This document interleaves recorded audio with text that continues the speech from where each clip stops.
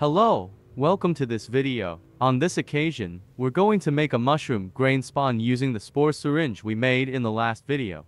For this purpose, we are going to need the following items. If you want to get a spore syringe, check the link in the description.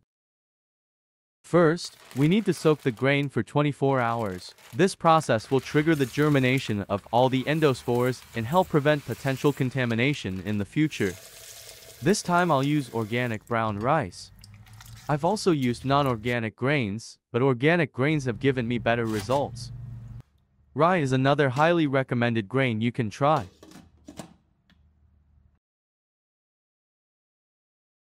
After 24 hours, we strain the grain and rinse it well.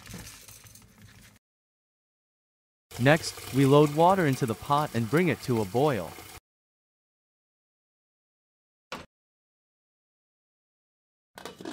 Once the water is boiling, lower the heat to medium and cook for 2 minutes.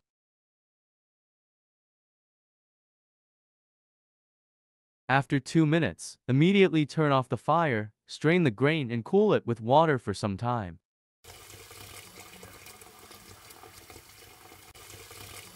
Next, spread the grain evenly on a clean dry cloth and let it dry for about 8 to 12 hours.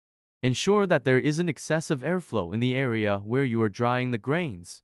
After this period, the exterior of the grain should be dry, while the interior should retain moisture. Next, disinfect all surfaces and tools that will be used using alcohol.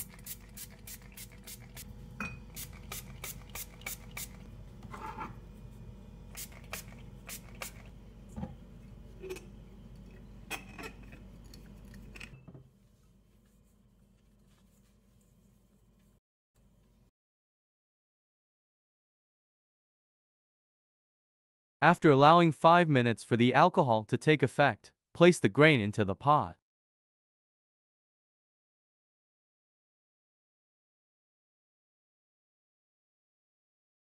Next, transfer the grain to the jars or bags.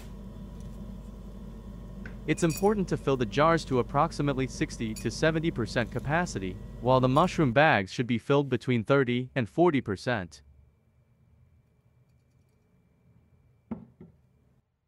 Then, grab the aluminum foil and disinfect its surface with some alcohol.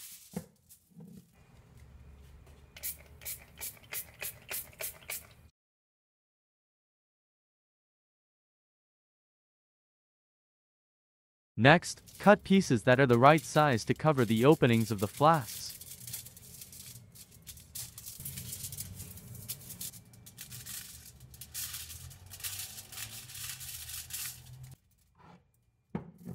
Then, cover the lid of the jars with the aluminum foil.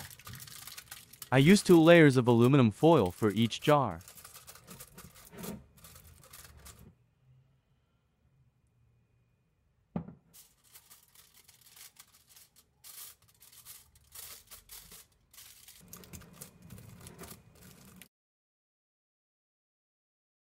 Next, we proceed to sterilize the grain, but before doing this, I place some metal lids inside the pressure cooker to ensure that the jars or bags do not come into direct contact with the heat source.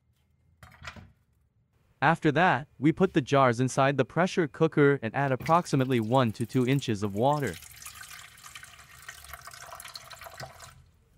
Close the pressure cooker, turn on the heat, and let it boil for approximately 2 hours.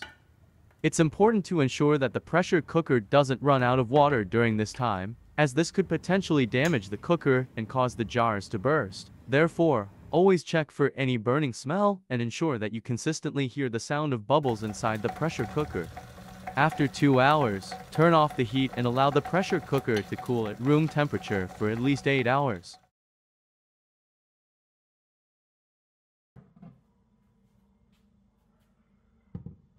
Once the pot is cooled, take out the jars and secure the tin foil lids with rubber bands. Next, place 2 pieces of paper tape on the lids.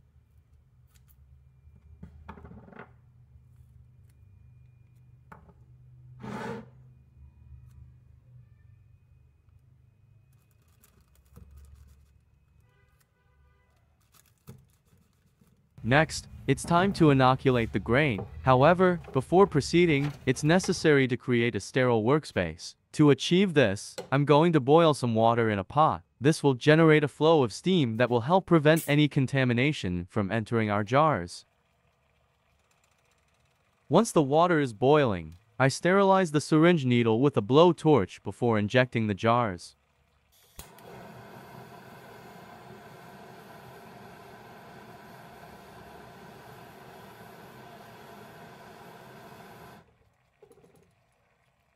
Next, I simply take one of the jars, place it within the steam flow, and inject around 1 cc of the spore solution into it.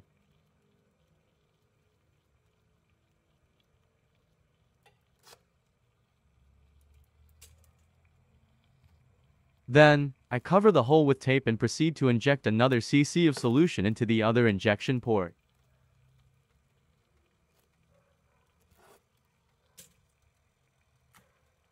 I cover the hole, and this jar is ready to go. Finally, I label the jar and place it in an incubator at a temperature around 75 degrees Fahrenheit or 24 degrees Celsius.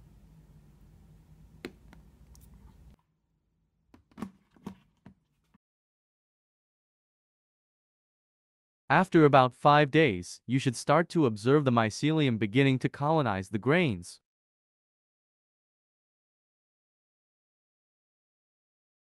The total colonization time will depend on the species of mushroom you are growing.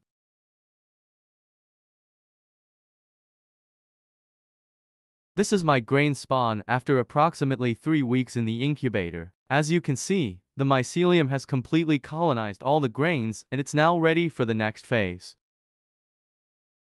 That's it for today. I hope you've gained some valuable insights from this video, and I wish you the best of luck if you decide to create your own grain spawn. If you're interested in the upcoming stages of this experiment, don't forget to subscribe to the channel